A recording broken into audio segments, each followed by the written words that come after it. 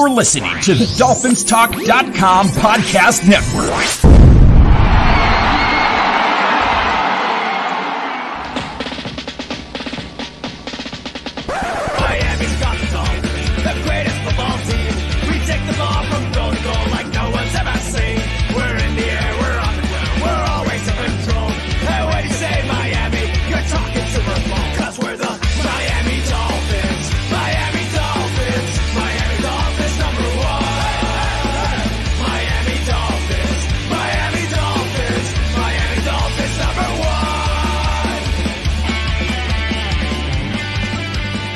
Hello, Miami Dolphin fans. Hello to the people. It is I, Aaron the Brain, and welcome to another episode of the Same Old Dolphins Show, proudly part of the DolphinsTalk.com podcast network and proudly sponsored by BetUS and our good friends at Manscaped. It is Thursday. It is 9 p.m. for those of you who aren't watching live on YouTube. For those of you who are watching live on YouTube, what's up, YouTube? How you guys doing tonight? Obviously, it is another solo show. Josh still not fully recovered, but good news is we did talk about this. We are monitoring it on a daily basis, and the good news is we are not going to have to put Josh on IR. He's not pulling a Will Fuller. He's not, forcing himself onto IR. He should be back sooner rather than later. He's not going to miss 3 full shows or 3 weeks, however you want to look at it. We're hoping that he'll be back for the reaction show, and hopefully for a change, the reaction show will have some positivity to it.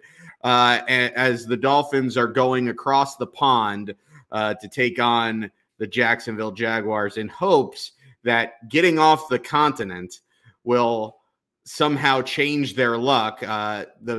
What will likely be better for their luck is playing a team in Jacksonville that has lost 20 games in a row. So if you find a way to lose this one, you might be the worst team in the league if you find a way to be the team that Jacksonville breaks their 20-game losing streak against. It is the second longest losing streak in National Football League history. So, look, you got to turn it around at some point. Look, the team can't be this bad, can it? Maybe it is. If you lose this week, like you can't wait any longer. Somebody's got to get fired. And it's not like, it's not like bloodlust and we just got to see somebody get fired. But like, seriously, if you lose this game, if Jacksonville wins their first game in 21 tries against you in London against, in a crowd that's mostly going to be Dolphins fans, I mean, there's no excuse anymore. Tua is going to play, it looks like. He's back at practice. They haven't officially said it yet, but it looks like all signs point to Tua playing. Of course, now you've got DeVante Parker still not practicing. X now isn't practicing. Preston Williams is on the injury report. So there are some things to be a little bit leery of. On the other side of things, Jacksonville, they've got a few injuries of their own. Miles Jack doesn't look like he's going to play. They got some offensive linemen that are banged up, but they probably are going to play. Marvin Jones has this personal issue that he's dealing with, so he hasn't practiced the last 2 days. No word yet on whether or not he's going to be there. But the bottom line is, this is a game you've got to win. At this point, I don't know that it matters as far as, for the playoffs. Yeah, I just hope we can win a game.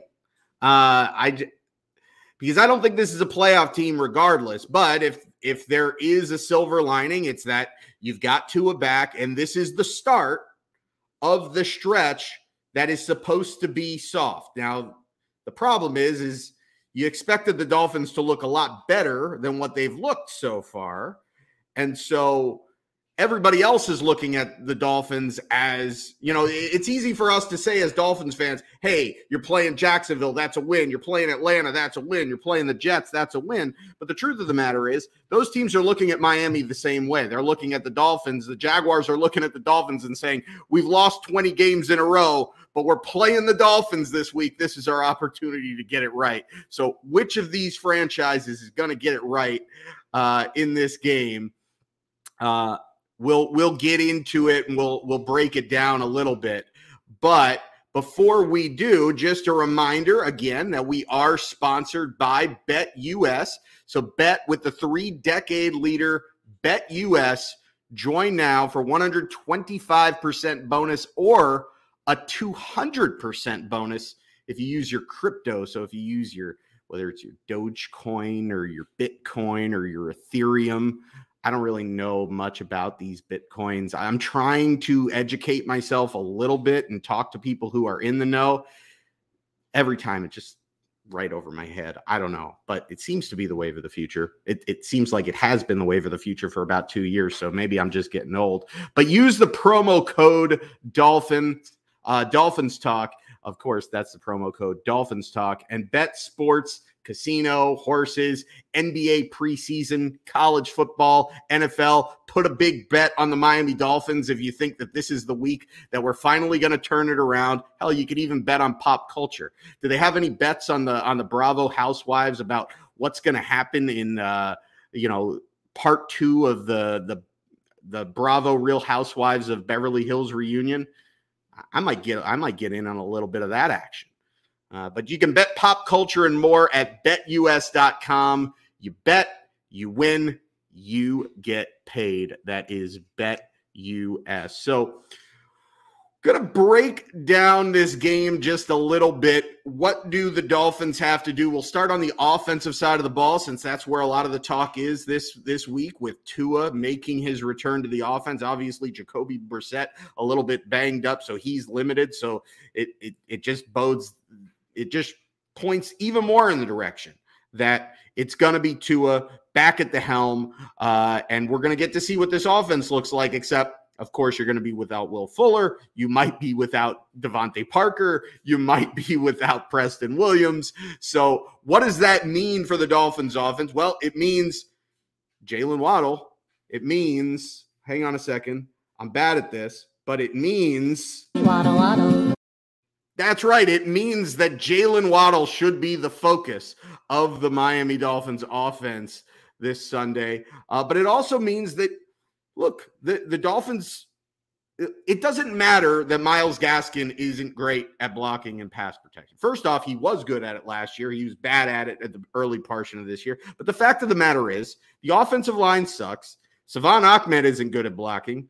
Malcolm Brown isn't great at blocking. So you might as well have the guy that has been, for the last year and a half now, or the last, I guess 15 games that he's played in, which is over the course of the team's last 21 games, the team's best playmaker is Myles Gaskin.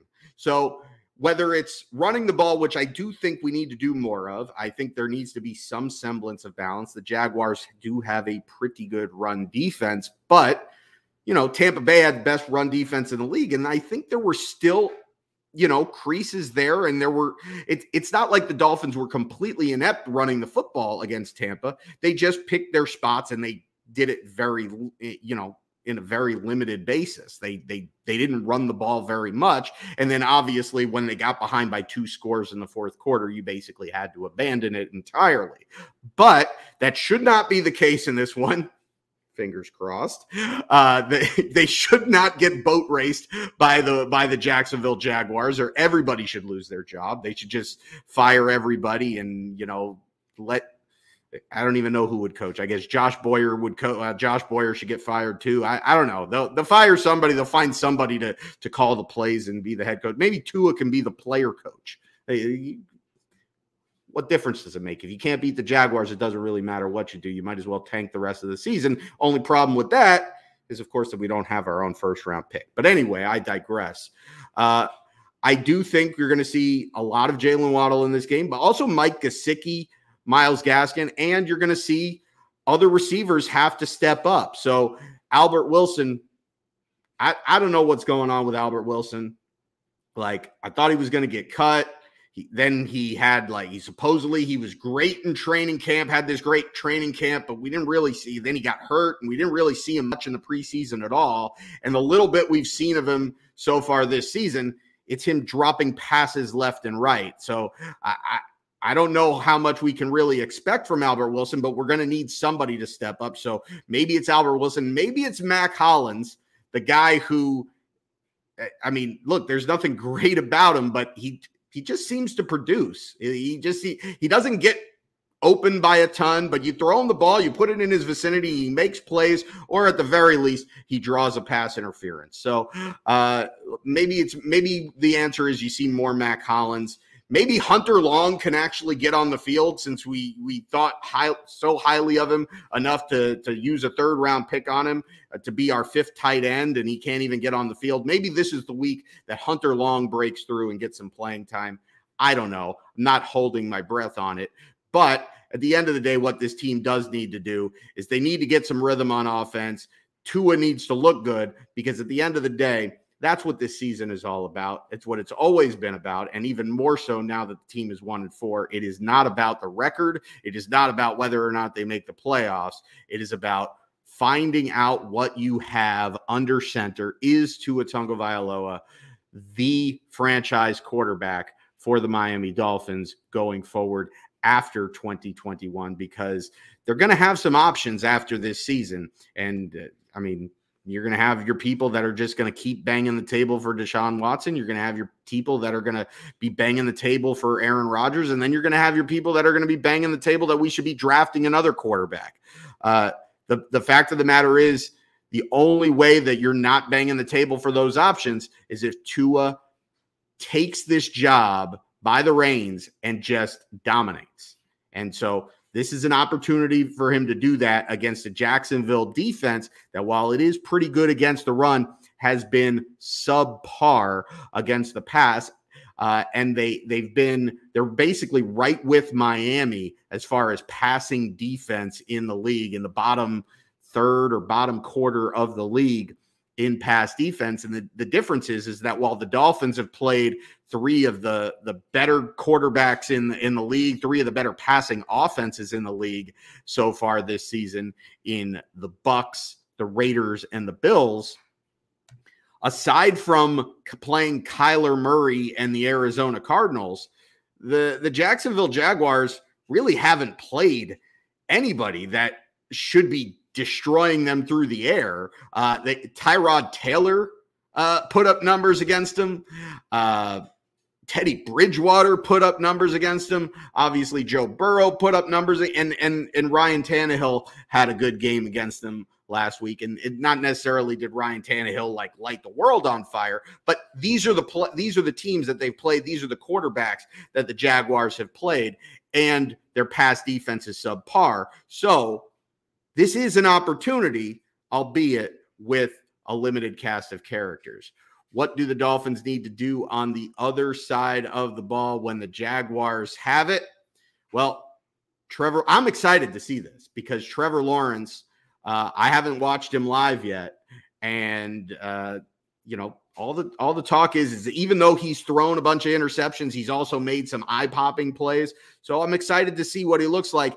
And more so than that, I'm very anxious to see that if this Dolphins defense can respond, because I've been saying for weeks that this defense has been pretty underwhelming, and it's been given a pass by both the national media and the local media and the fan base, because all the focus has been on how bad the offense is with Jacoby Brissett and this offensive line. But the defense has quietly been really bad, and it all came to a head this past week against the Bucs, where they were just completely destroyed, and the offense didn't even play bad. They lost that game, and legitimately the defense was the reason why. So, Ken, now that this defense has finally been called out and the onus is on them, can this defense finally respond and be the defense that we expected it to be, or at least close to it, against a Jacksonville offense that is not very good? Yes, Trevor Lawrence is exciting. He is talented, but he also turns the ball over a ton. So it's a major opportunity for the Dolphins to force turnovers, which is what they've done best over the past year plus. Whether X plays or not, I don't know. If he does play, you got to like the odds of X getting a pick, even if he doesn't play.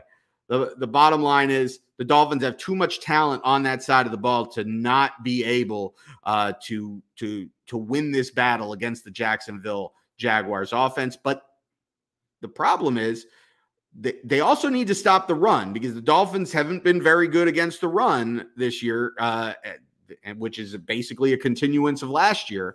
Right now, we're 20th in the league in opponents' rushing yards per attempt, letting up 4.5 or 4.4 yards per attempt. And meanwhile, the Jaguars are, I think, second in the league in rushing yards per attempt. So you've got to find a way to slow down James Robinson. Also, you've got to keep your eye on Trevor Lawrence. You can't let him get out in the open. I don't think Trevor Lawrence has the ability to pick up some yards on the ground and make a play here or there, but he's not exactly Josh Allen. He's not Lamar Jackson, certainly. He's not Kyler Murray. He's not that level of athlete, but he is capable. So you got to at least account for it. But it really starts with stopping the run. Raekwon Davis made his return to the Dolphins defense last week, and it was really he kind of got pushed around. So you're really hoping that you're going to see a better performance out of him.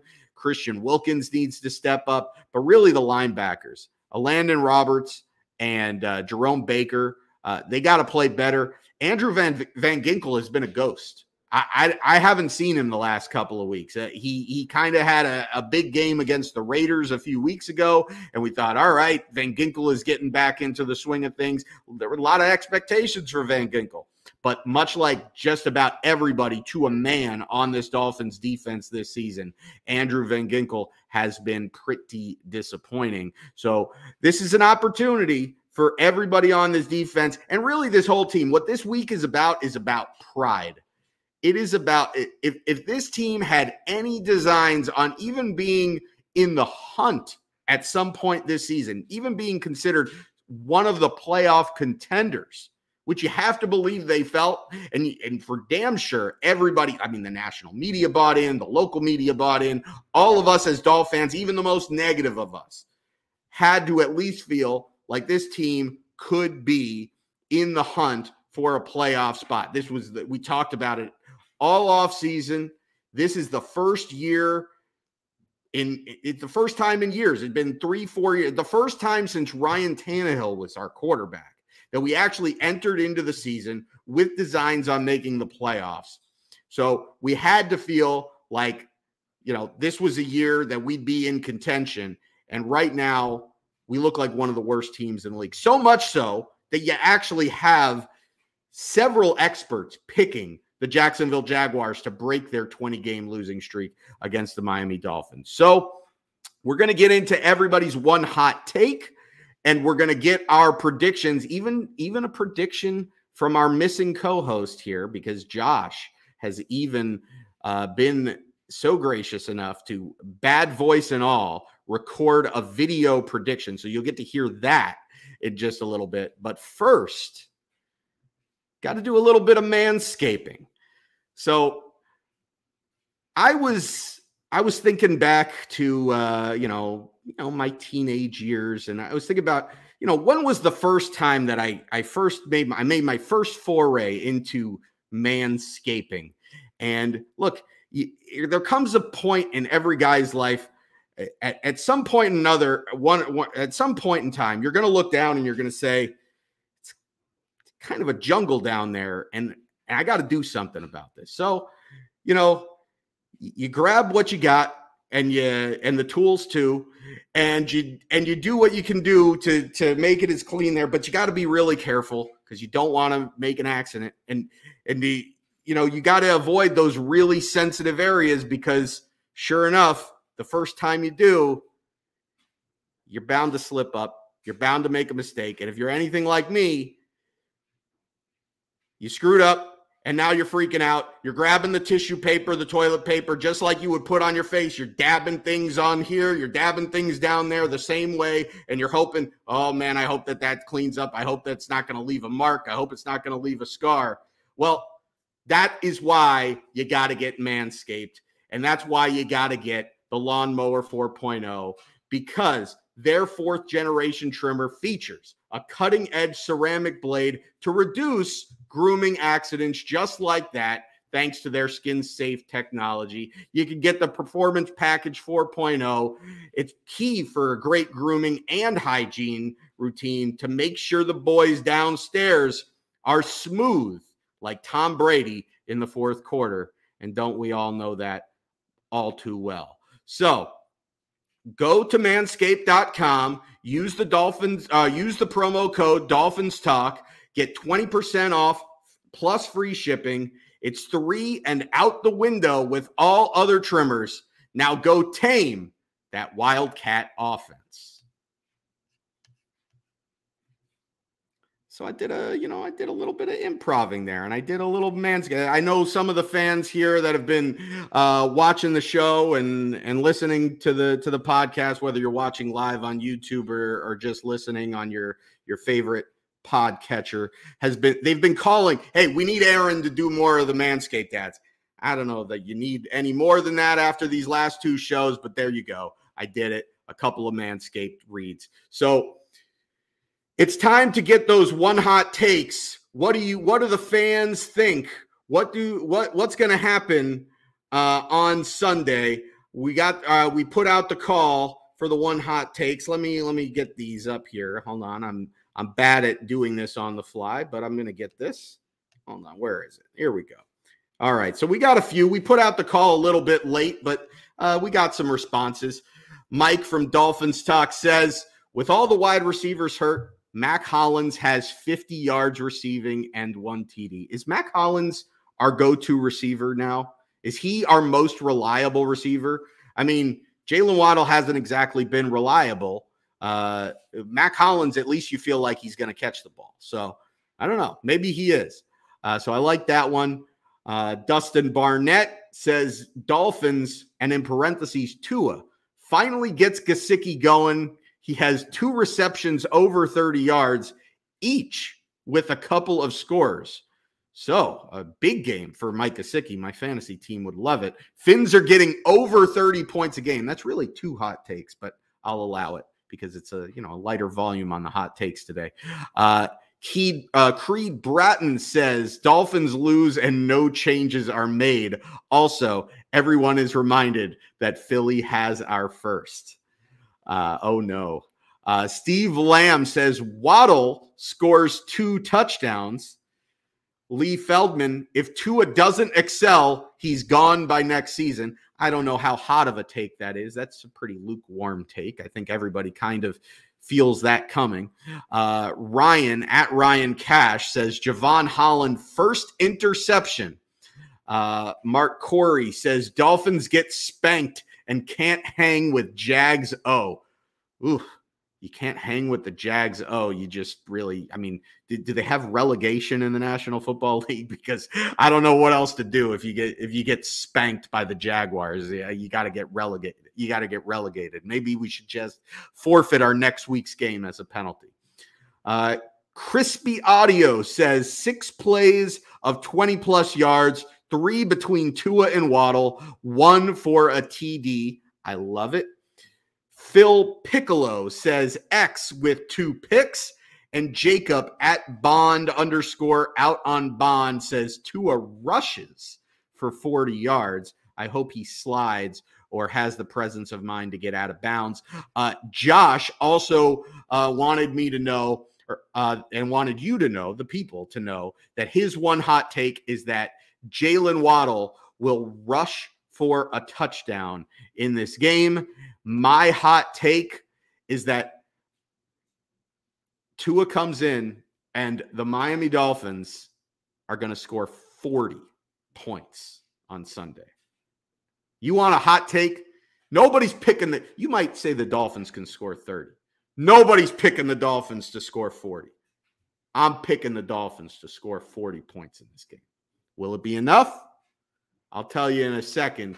First, we're going to get Josh's prediction. So enjoy this video that Josh sent in with his scratchy, phlegmy voice and all. So enjoy it. What's up, Miami Dolphin fans? Josh here. Just wanted to make a quick video for you since I can't be on the show live. As you can probably tell, my voice is still a little bit out of commission here as I recover from this cold that took me out pretty bad. But I wanted to just pop on and give you my thoughts on the game this weekend. It's a pretty big one. Tua is going to be back at the helm, and hopefully he can help the Dolphins at least start the process of righting the ship. I don't think there is a single result that we will see on Sunday that could possibly be counted as righting the ship completely, because righting the ship completely is going to be a weeks-long process for me as far as I'm concerned with this Miami Dolphins team. It would be a great thing to do, to go and get a big win overseas and then to come back and beat Atlanta. But it's until this team really starts to string some good performances together, it's going to take that before I think we've quote-unquote righted the ship. And frankly, at this point, I'm not holding my breath, and it's not just because I can't, it's because I don't. I'm just, you know, I try to be positive most of the time, but I think they've kind of broken me a little bit here. But anyway, I do think the Dolphins are going to go into London and get a big win this Sunday against the Jaguars. I don't think it's going to be terribly pretty, although I think the offense will take another step forward with Tua back at the helm. So I'm going to pick the Dolphins to get a nice win. Let's call it 25-16 in favor of the Dolphins, and the Dolphins will come home with a dub from the UK, and then come back home and take on the Atlanta Falcons. But first, the Jaguars. Let's go to London. Let's get that dub, fellas. Go Dolphins! So there you have it. Josh likes the Dolphins to win ugly. You could kind of tell. I know he had the scratchiness in his voice, but he got a little choked up there for a second when he said, "They've kind of broken me. They've kind of broken me a little bit." And I feel it. And if we lose this game, we're broken. There's no coming back from it. If you lose this one, we are all going to be broken as Dolphins fans. I'm a little bit torn. Look, obviously, my hot take was that the Dolphins are going to score 40 points. So obviously, I got to pick the Dolphins to win this game. But look, I almost picked the Jaguars to win this game because, look, in my heart of hearts and in my brain, I believe that the Dolphins are going to win this game. I think the Dolphins are the better team. I think the Dolphins are better than their record. I think the offensive line, while still not good at all by any stretch, I think made an incremental step forward last week. The offense in general took an incremental step forward last week. And I just feel like the defense is at a breaking point where it has to play better, and really just the opponent. Where you're playing the Jaguars, that it's now or never as far as getting this thing moving back on the right track. I have to believe, I can't believe that this team is this bad, considering what I thought about this team coming into the season. They're certainly not as good as I thought they would be coming into the season, but I don't think they're as bad as they've been the last few weeks. But part of me wants to say, well, then show me. But I can't, if I'm using that same logic, how do I pick the Jacksonville Jaguars, who haven't won a game in their last 20? So I'm picking the Dolphins to get things right across the pond. I think the defense is going to put some points on the board. I wouldn't be surprised if we get a special team score.